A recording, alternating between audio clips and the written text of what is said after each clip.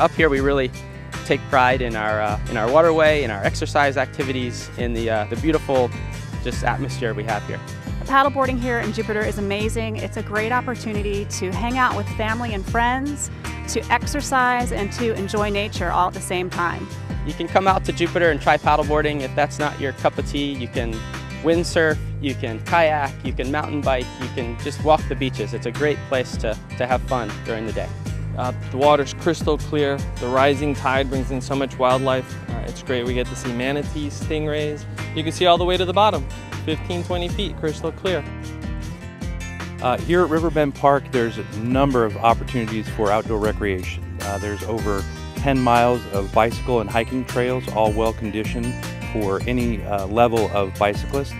There's also 7 miles of canoe and kayaking paths that go into the park, as well as it's the headwaters for the Loxahatchee River National Wild and Scenic River that flows all the way down to the Jupiter Inlet. So there's tremendous opportunities for outdoor recreation use, as well as just passive bird watching, animal watching, and wildlife viewing and photography. The Loggerhead Marineline Center was founded back in 1983, and what makes our center unique is that we are a free facility. We're one of the top visited cultural facilities in all of Palm Beach County, and we provide the opportunity to our guests to come up and get up close and personal with sea turtles. We are a fully functioning sea turtle hospital.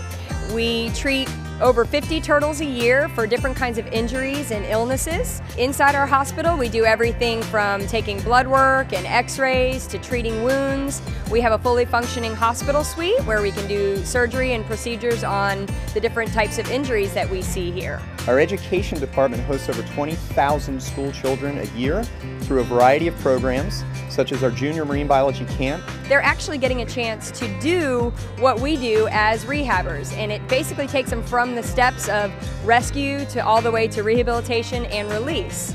So they're able to take a turtle, a fake turtle, and figure out exactly what's wrong with it, take some measurements and go through the whole process of figuring out and treating the turtle. You need to come and check out the hospital and see all the great things that we're doing with the support of people like you to help preserve our marine ecosystem and the sea turtles, and get involved and see how we do it here.